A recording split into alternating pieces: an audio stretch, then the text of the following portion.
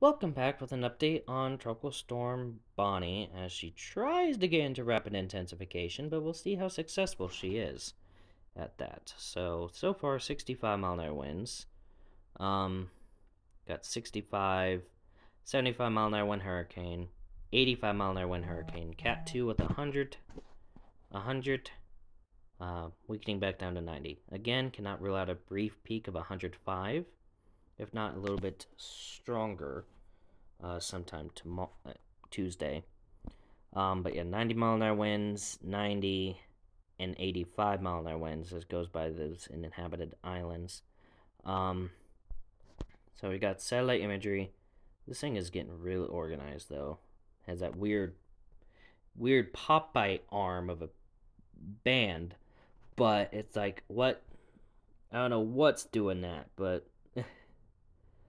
yeah.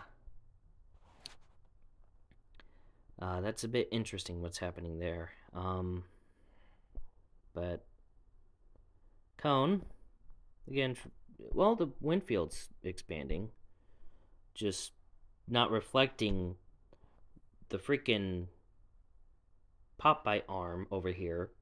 But anyways, we got models coming at 2, and they're pretty much in agreement on where this thing is heading.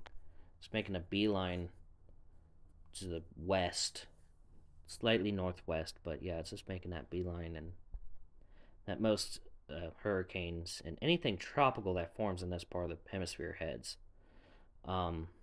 This part of the Pacific Ocean. But yeah, that does seem to be it for right now. Stay safe. See you in the next video. Bye.